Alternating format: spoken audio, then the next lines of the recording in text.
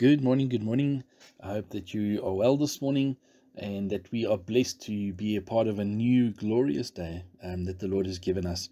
As we hear the sounds of the morning and the birds and just the wonder of God around us, and we smell the crisp morning air, I really pray that this would be a wonderful and a blessed day to you. And I hope that you are truly well and that your families are well. We just ask the Lord's blessing on each one of us as we spend this time with Him. And let us just come before the Lord in prayer. Let us pray. Father God, we just thank you for being with us, Lord. We know that there's so much going on around the world and things that are happening all over the place, Father God. The conflicts in the Middle East, the conflicts in Ukraine and Russia, and Father, people battling with economies and with finances, people being retrenched and everything, Father. But Lord, we know in all of this that you are the anchor, that you are the one that sustains us, that you are the one that brings us through all of this. And we pray this morning, Father God, that we would just become quiet before you, that we could turn to you, our rock, our anchor, and focus on you. Lord, may this be a blessed time, and may you be with us, we pray. We ask this in your mighty name. Amen. Our reading this morning is taken from Genesis 7, verse 23, and it reads as follows.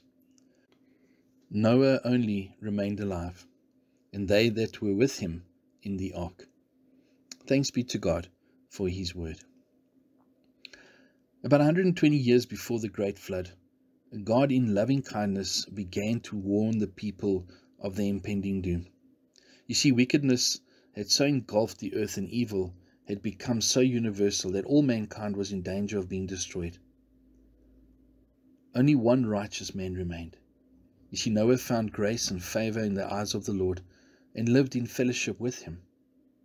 God instructed Noah, a preacher of righteousness, to prepare a large ark to preserve human and animal life during the flood that would cover the earth. The flood was necessary because all mankind had become so evil that there was no hope that any other person would repent. They continually rejected the message of God. No matter what God did, no matter how hard He tried to convince them and to show them the ill of their ways, they continually rejected the message of God. Sin is more than an act. It is an attitude of unbelief which results in hard-heartedness and disobedience to God's word. Sin then becomes a lifestyle of self-exaltation above God.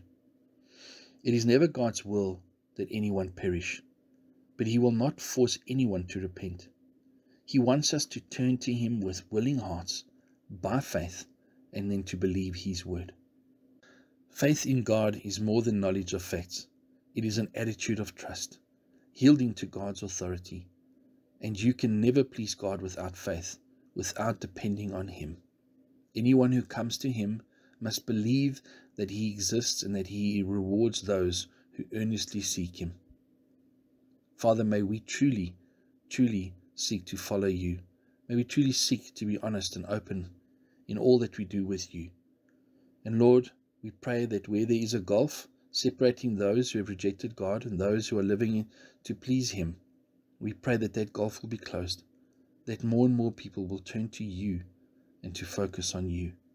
Lord, may we too, in this daily walk, focus on you and change our hearts and change our minds so that we are more like you. Let us come before the Lord in prayer. Gracious, loving, and wonderful Father, on this day we pray and we ask you, Lord, that you would help us to live righteous and upright lives, that you'd allow us to live focused on you and not to live in sin. And Father, where we fall short, where we have sinned, may we repent, may we turn to you and ask for forgiveness. And may we trust that in your loving grace that you forgive us and that you allow us to be set free. We pray, Lord, that you'd be with us today, that you'd hold us in your hands, that you'd guide and look after us. We pray and we ask this in your mighty and your glorious name. Amen. Wishing you an awesome and wonderful day. May the Lord bless you, may the Lord keep you, and may He make His face to shine upon you. In Jesus' loving name we pray. Amen. Blessings to you all and have a wonderful day, folks. And may you know the presence and the love of God and His loving touch in all that you do today. Blessings to you all. Goodbye.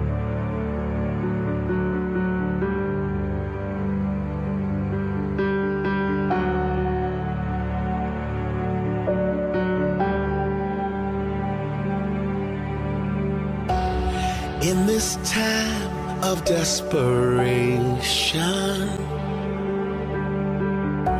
when all we know is doubt and fear,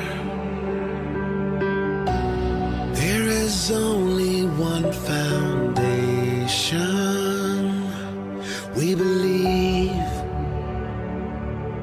we believe. In this broken generation, when all is dark, you help us see.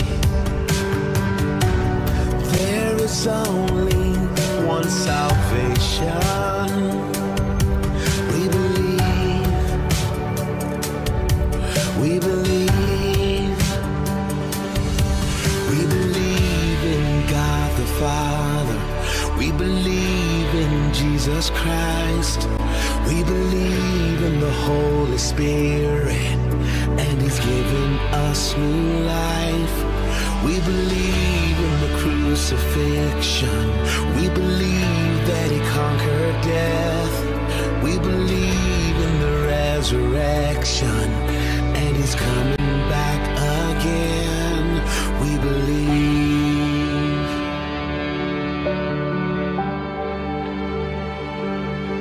So let our faith be more than anthems, greater than the songs we sing. And in our weakness and temptations, we believe, we believe, we believe in God the Father. We believe in Jesus Christ. We believe in the Holy Spirit, and He's given us new life. We believe in the crucifixion. We believe that He conquered death. We believe in the resurrection, and He's coming back again. Let the lost be found and the dead be raised in the here and now.